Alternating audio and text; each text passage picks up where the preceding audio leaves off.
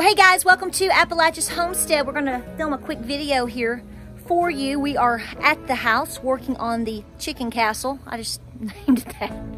We have the silky chalet and the chicken castle. So what we are working on is predator proofing 101. Okay, so we have cleaned all this out and we have the coop here. And so what I wanted to do in order for us to get here as soon as possible, I'm trying to work on both coops and fortify them at least on the basics before we get moved in and bring the girls and guys over, okay? There's still things to add and do and paint and all this sort of stuff, but it may take me a couple months or a year or 20, I don't know. So that's just the way it's rolling right now. So obviously this is open. You don't want that. That's like a big no-no, okay? There's no sense in having any type of fencing if they can just come from the front of the coop, hang out underneath, and come right on in. And I'm gonna tell you what, folks, I'm pretty doggone tired of eating raccoon and possum this year. So here is how we are making the most of what we already have, okay? Other than buying some new screws, we're not using any new materials because what we're doing right now is we are literally using fencing that we have already from even the old house, rolls of it, and we have cut it to the measurement that we need on each length of the wall, and we've put a big section lying down. So beyond the wall now, right over on the other side, you can see where that side's still open. Part of this, or actually a little bit more, is laying flat, okay? So if something comes in underneath there by chance and wants to dig and try to get over here in the coop area, it's gonna have a difficult time, number one, digging through on that side. And then, guess what? It's gotta come up underneath this. So what we did is we laid the fencing down first, okay? Fencing down first, and then we've come back and we've put in the press wood, which we already had as well. So there's really no investment here other than, like I said, buying a bag of screws. So we're going to continue to do this. Now, what I'm going to continue to do in certain areas, let me show you how else I'm going to continue to fortify to give you more ideas. Okay, so clearly you can see on the outside right here, this is where you really don't want them to start coming in, is on the outside, okay? So here we are even coming around back. We've set our wood up. We've already been measuring and getting them, see how they're measured up right here? So what I'm going to do is put the wire down, the fencing down, just like you saw. Gonna come in and then put this up. And then what I'm gonna do is use cement blocks, and you can make it decorative. Now, I don't know if I'll make it decorative on the back, but if you were to have to do this, I'm gonna move it with you.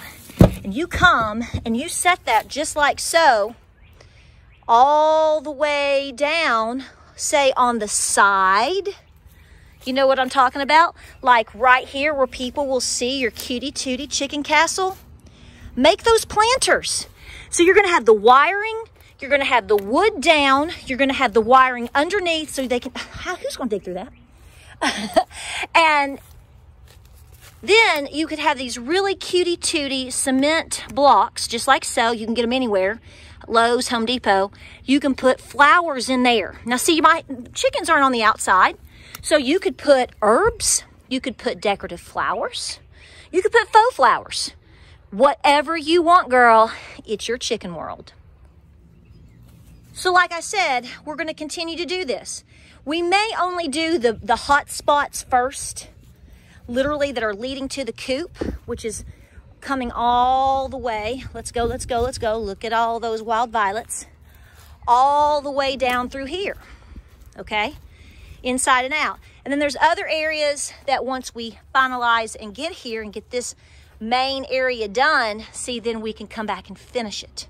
The goal is to get it as safe as possible, as quick as possible, so we can get the girls floating through their new run.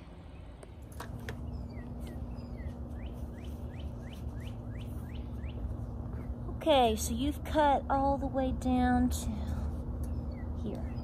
So we've measured We've got the fencing laid out flat, and we've measured the length that we need, and then we're going straight across to get that length for each section underneath the building.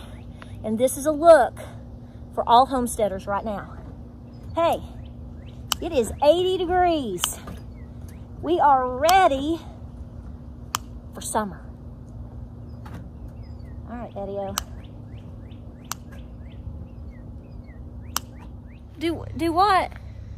Good job. Perfect. You were saying I didn't cut hard enough through. Don't lie to these people. Don't lie to these people.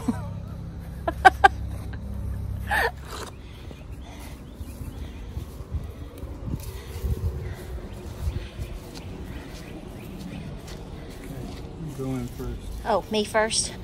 Am I gonna, I gotta flip it over. Okay, let me stop filming. Okay, we'll put it in there. There's something underneath there. Okay, line it up over. A little bit more. That's, in. Oh, in a little bit more? Yeah, see how the other one is above you? Yeah, okay. All right, and then we'll flatten it. Okay, so then we'll just put the boards up right over it. And then, like I said, we can come back with some cement blocks too, just to make sure it's all in there. You're doing good, honey.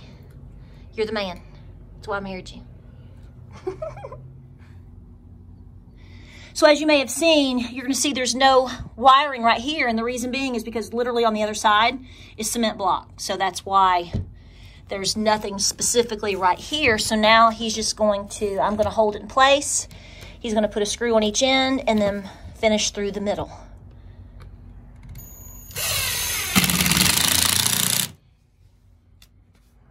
Okay, I need you to put your foot on that board and press down so that we're putting pressure downward onto that fencing. Okay. And then when I screw it in,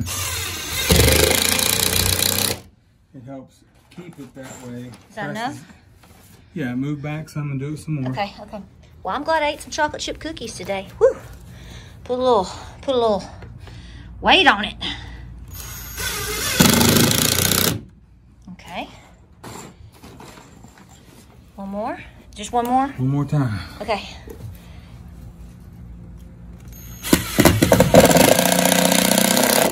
All right.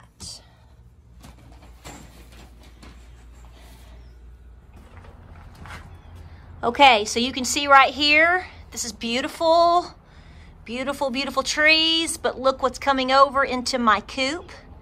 So I would not have that, because if you don't have proper netting, and even if you do, guess what's going to be going up the tree, coming down the limb, and trying to tear your netting that you're going to be putting right over the top, which is what we're going to be doing very, very soon. All right, so this is how we are fortifying parts of our chicken coop right now in the run area to keep them safe or safer from predators. And we're using all materials that basically we already have. There's no waste, and that's a good thing. So this is what we're doing. We'll be working on this and the next coop. We'll keep you posted. We appreciate you watching us here at Appalachia's Homestead. Think about what you need. Look around and see what you have. Even maybe your dad or your brother or your neighbor, they might have some materials that they just got stuck up in the barn somewhere that they're not using. Take them some eggs. Maybe they can help you out.